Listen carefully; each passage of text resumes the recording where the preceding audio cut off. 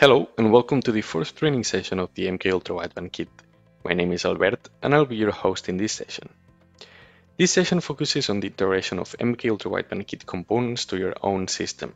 It is divided in 4 modules as follows. We will start the first module with an overview of the architecture options that the MK Shield offers to connect to an external host.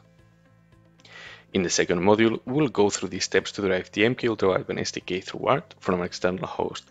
This includes how to configure the shield and the external host to later run the distance layer demo. In the third module, we'll briefly introduce how to port the MK Ultra SDK to your host controller and go step by step to run the distance layer demo on the ported platform. Finally, we'll review what has been presented in this session and introduce the MK Ultra services. So let's start with an overview of the architecture of the MK Shield.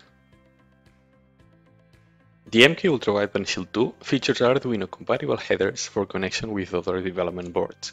This allows you to use an MCU other than the onboard QN1990 for 2 different scenarios. In the first scenario, the external host is driving the QN1990 through UART, and the QN1990 is controlling the ultra-wideband module through SPI. In the second scenario, the difference is that the ultra-wideband module is controlled directly by the external host, and the QN1990 is removed from the architecture. The external host is controlling the ultra-wideband module through SPI by using the Arduino-compatible headers. The jumper configuration allows you to select any of the mentioned scenarios. In the following slides, we will see the detailed configuration, and in the next modules, we will run the distance layer demo on each configuration. We will start with the first scenario, which is driving the QN1990 through UART from the external host. In this scenario, the QN1990 is handling the communication for the ultra-wideband module and the Bluetooth low energy connectivity, while it is driven by the external host. Note that this scenario has no impact on software to be ported when integrating it to your system, as the QN1990 is already handling both ultra-wideband and BLE modules. To configure the Shield 2 to be driven by an external host through the UART connection, the following jumpers need to be configured. The J2 needs to be set as it is powering the QN1990 on. The J401 jumper needs to be set in position 1C because it is selecting the ultra-wideband module to be enabled by the QN1990. The J402 jumper needs to be set in position 1C as well to communicate with the ultra-wideband module. By doing so, the ultra-wideband signals will be routed to the QN1990. Finally, the J100 will select whether to supply power to the board via USB, battery cell, or an external MCU board. In this figure, we can see which software block is running which platform. The external host is only handling the DLBs, which we will explain in further detail in the next module, while the MK Ultra SDK and the MK Ultra library are running on the QN1990. Now for the second scenario, we're using the external host to drive the SR40 or SR150 through SPI.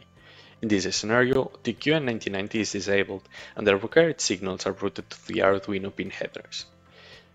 Note that compared to the first scenario, there is an impact on the software to be ported. For instance, the MK Ultra SDK platform port layer and the NXP Ultra middleware port. You can refer to the MK Ultra SDK porting guidelines document that is delivered with the MK Ultra Kit USB for a detailed guide of the APIs that need to be ported and the structure of the project. The document is limited to the MK Ultra SDK platform layer. To configure the Shield 2 to allow the external host to control the ultra-wideband module through SPI, the following jumpers need to be configured.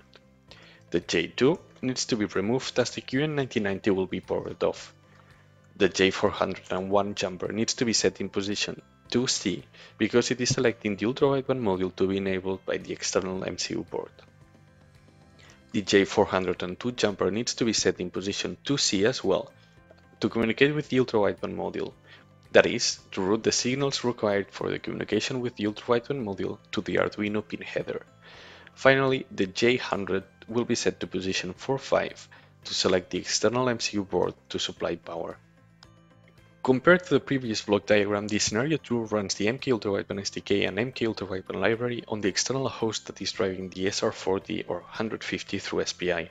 That is, the functionalities that were run on the QN1990 before are now run on the external host. Moreover, a second external host can drive it too through the TLB layer.